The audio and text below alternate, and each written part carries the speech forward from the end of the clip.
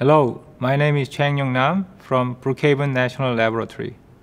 Today I'm excited to introduce our technology called VIPP, that's Vapor Infiltration Photoresist process. It is a groundbreaking process technology for the next generation semiconductor manufacturing by extreme UV lithography. Now, what is the photoresist? It's an organic thin film we apply on a semiconductor wafer to pattern transistors. Basically, we shine light such as EUV through a photomask to pattern nanoscale transistors that are the basis for the modern electronics and the state-of-the-art computing hardware. Now, why EUV is so important? Essentially, this is the only technology that can support not only the current state-of-the-art semiconductor manufacturing, but also continuing device downscaling down to 1 nanometer, which is the only way we can extend the Moore's law and go beyond to continuously improve the performance and energy efficiency of electronic devices. But there are many technical challenges for the EUV technology, and one of them is photoresist. So what is the problem? Basically, all EUV photoresist we use right now for manufacturing are organic, meaning the main element in there is carbon, which has very low EUV sensitivity. This leads to a much longer EUV exposure time and therefore reduced productivity, which is measured by the number of wafers we can process per hour.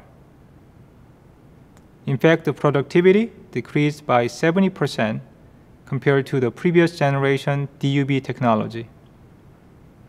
That is why the industry is in a desperate search of alternative EUV photoresist. Especially, they are looking for hybrid resist containing inorganic elements, like, for example, zinc, tin, and so on. It's because they have high EUV sensitivity and therefore an ability to improve the productivity. Now, this is where our technology can provide the solution.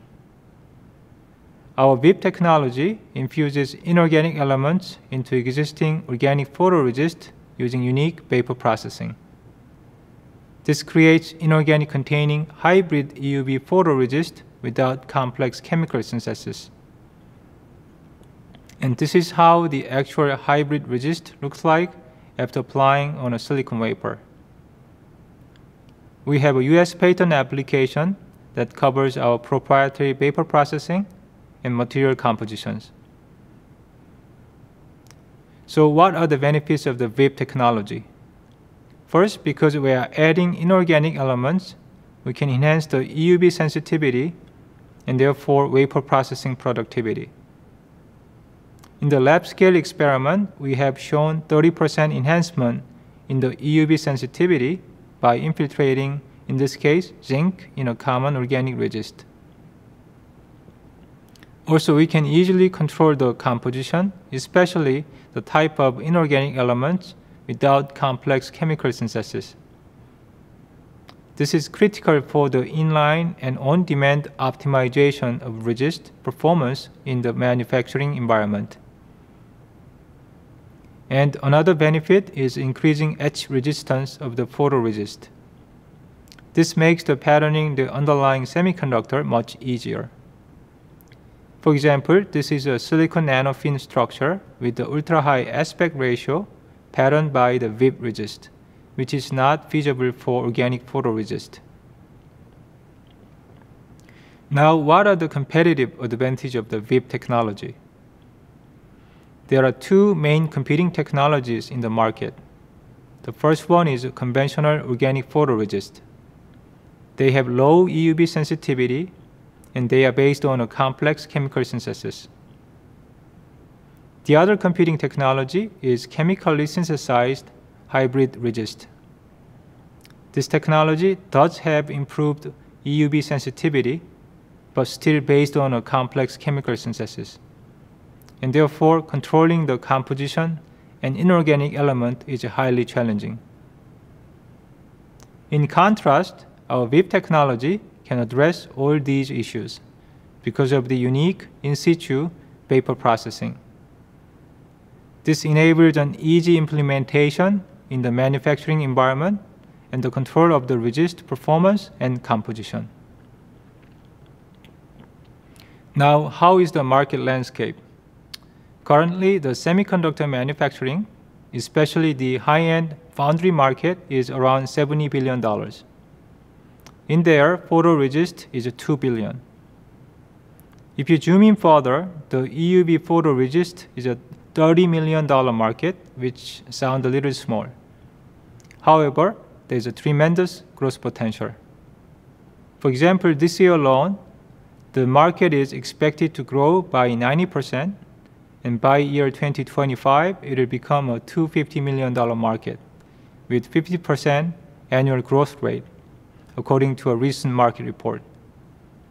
This means by year 2030, it will become a $1 billion market, which is driven by the critical need for the extreme device downscaling down to 1 nanometer. To commercialize, we want to mature our technology in terms of technical specifications like sensitivity, resolution, and defectivity per manufacturing requirement in 3 years, and form a startup company to license our technology to semiconductor manufacturers and equipment suppliers. Through the customer discovery interview with senior managers at TSMC, Samsung Electronics, and Applied Materials, we confirm the critical market need and a keen interest to our technology. Also, we realize it's very important to work with industry partners to succeed. That's why the first key business task is identifying industry counterparts.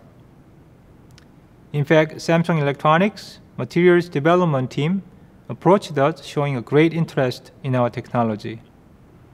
And we have started a discussion to form a research cooperation agreement. And we are very excited for the prospect. Overall, we expect 6 to 7 figure investment to get to the commercialization. As for the team, myself, I have 20-year experience in semiconductor R&D, and I'm the technical lead and inventor. Nikhil Tiwale is a co-inventor and nanofabrication expert. Mingyuan Ji is a characterization expert and will help customer discovery. Pruni Upadhyay and Yifan Feng at BNL Tech Transfer will help the IP aspect, and we have a great team of business advisors who have long experience in startup incubation, project management, and communication, including David Hamilton, Executive Director at VIPP, Mark Wilson, co-founder of Newworks LLC, Gary Chin, BP Action for Result Inc., and Tom Ested, professor at University of Rochester. Finally, we want to recruit a business lead and CEO who can start a company together outside the lab, which I believe is the most realistic way to commercialize our technology. In summary, the VIPP is a groundbreaking hybrid photoresist process technology for the next generation semiconductor manufacturing by extreme UV lithography. We have shown the lab-scale feasibility, including easy synthesis, element control, and enhanced EUV sensitivity and etch resistance. We have a US patent application covering our proprietary vapor processing and material compositions. We are seeking industry partners and investment to mature and commercialize our technology.